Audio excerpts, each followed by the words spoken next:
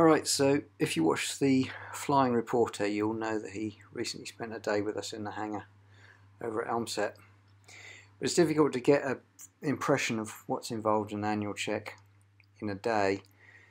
So we've done a little follow-up video here. I'm going to show you one or two elements in more detail. The thing is the ever-increasing burden of paperwork and customised maintenance schedules which have come about, or so should I say approved maintenance programs which have come about as a result of the EASA Part ML. It's probably now UK Part ML or something, but it's here anyway. What needs doing to the airplanes hasn't changed substantially. Schedules have changed a bit. We've still basically got 115 or 116 items which are going to become due every year anyway. We have got a lot of lifed items here. Red stuff is due this time. We've got out of phase items and stuff that supplementary inspection directives, stuff that we've reviewed and considered as generally necessary from the oodles of stuff that manufacturers and the CAA, EASA and the FAA between them come up with. We've got airworthiness directives, again, red ones are due. This is Cessna 182, they're not bad for ADs, the later ones. There is actually quite a bit to performing an annual inspection on an airplane, and we thought we might show you a little more of it. Between me and John, we might do some, follow-up videos.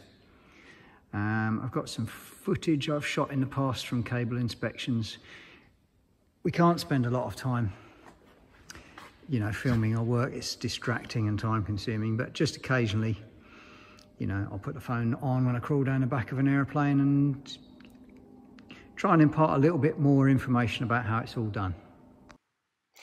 Alright, so the aircraft interior is stripped out and I'm crawling as far as I can get down the rear fuselage here. We're going to start by making an overall assessment of the control system in the airplane, how much cable wear there is, the need to slip cables, and then we'll do basically a sort of a point-to-point inspection of all the systems. Cables run all over these simple aircraft. This is a primary control cable, this is a rudder cable. Any failures here, you lose a primary flight control. Okay. It's fairly important. You can get, by getting someone to move the controls for you and checking all the numerous wear, chafe points, pulleys and bits and pieces, you can make a good in situ assessment of the state of the cables, and these ones are not too bad, so probably a thorough in situ inspection is going to be good enough for this aircraft this year, but it isn't always, as we'll see later. Okay, so we had a look at rudder and elevator in the rear fuselage. In the headliner here we've got aileron and flap. Okay, and as I say, we can still get a reasonable in situ impression to assess the need to slip and inspect in detail, operate the controls, run through from end to end throughout the wings and the headlining, removing enough panels to see them, make sure the pulleys are free. We're going to check and record the tensions if we don't need to slip the cables. Checked and recorded each year, tensions and travels. This is not the ideal place to do this. I don't think I got perfect reading there. Let's just see what we got. Shade under 25. I'm going to take another reading because I think I was pulling on that a bit with the camera in my hand. Yeah, almost bang on 25, which is within limits. Now that gets recorded. 25 on the flaps along with all the others each year, and along with the travels of all the control surfaces. That takes two people unwinding the trimmer. Right, this is the Blue Peter. Here's one I made earlier moment, because the 172 we've got in at the moment is a relatively decent, clean, low time airplane that we've maintained for some time, and a thorough in situ inspection of the cables and control system sort of through the access panels and everything is proving to be sufficient on that.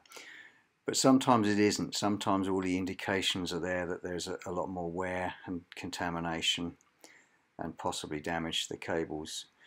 In that case, the only real solution is to do what I'm doing here, and to disconnect the ends of the cable, put strings on one end and just slip it out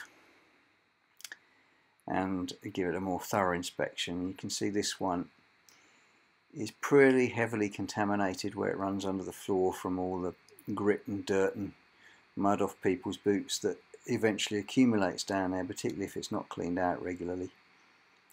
And we're going to have a thorough look at it. So we'll start by running a rag over it, get it a bit cleaner, and it's a bit of a safer method as well, because if there are any broken strands, that the rag will pick them up rather than my fingers, because running frayed cable strands into your flesh is something you only do a few times. So start with a good clean up. You can see just how contaminated that is there, and one of the problems is that the internal lubricant that's put in the cable at manufacture does eventually attract some of this dirt to work its way into the cable where it goes around the pulleys, and it forms a bit of a grinding paste and chews them up internally. Some airplanes are better than others. Cessnas tend to eat cables. Piper's not so bad, they go thousands of hours without giving too much trouble. Alright, so this one is cleaned up okay, and it pulls through the rag and it bends and it flexes. So that'll kind of do. That can go back. This section of it's okay. We'll have a little further look at it. There you can see I've pulled another loop out from under the floor, and just inspect that loop, pull it back in, move on to the next access panel. And sometimes you have to run through all the cables on the whole airplane like that when you start finding wear and broken strands. We did find some frayed, worn out ones on this airplane, so I'll just show you that quickly. Okay, so on this airplane this is the upper elevator cable, and a couple of them were in poor condition. This is a good example. It's where it runs over a pulley at the rear, and although I'm flexing this cable more than I should, it's had it anyway. It's just to show you that the strands, the internal wear has gone through quite a few of the strands and they're popping out. And yeah, okay, this cable is not at the point of failure. If it did fail, you would lose your elevator control, and the idea of preventative maintenance is to pick it up sometime before it does fail.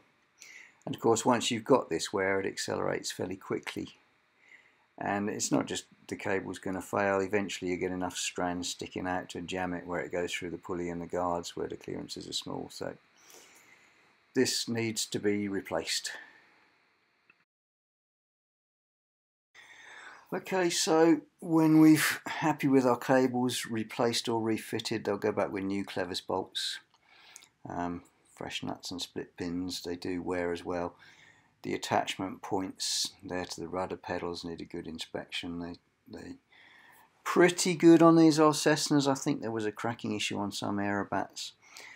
This is right down at the base of the control column underneath the center console by the fuel selector on a Cessna.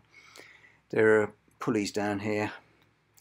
It's on this aircraft. They're absolutely full of gunge and crud, really need to come out and be cleaned up and lubricated. That is a fiddle, because they're right down in inaccessible areas with bolts, washers and spacers around there, but it's doable. Takes a bit of time. I think there's half a dozen pulleys down there, and that's the push rod that goes back from the bottom of the column to the elevator bell crank. A lot of work. Probably comes around every 10 years or so. You know, 1,000 hours, 10 years, maybe a bit more, depending on the use, the role of the airplane, all sorts of things, environmental factors. But we're finding now with these aging airplanes, it's kind of like the Forth Bridge. Most annual inspections, there's an element of the inspection, whether it's, in this case, the control system, sometimes it's structure, sometimes it's corrosion, that requires you to go above and beyond what you'd normally expect to do. So it's getting that way with an aging fleet. We're spending more time doing preventative maintenance. Okay, I hope you enjoyed that. As I say, that was a very brief look at a cable inspection, which is part of an annual inspection to one degree or another, whether you can assess that you're able to do an in situ inspection or whether you need to start slipping cables. An important part of an annual inspection, and a small part of an annual inspection. There's lots more, but not enough time in a selection of short videos. I hope we can do some more. Thanks for watching. Good night.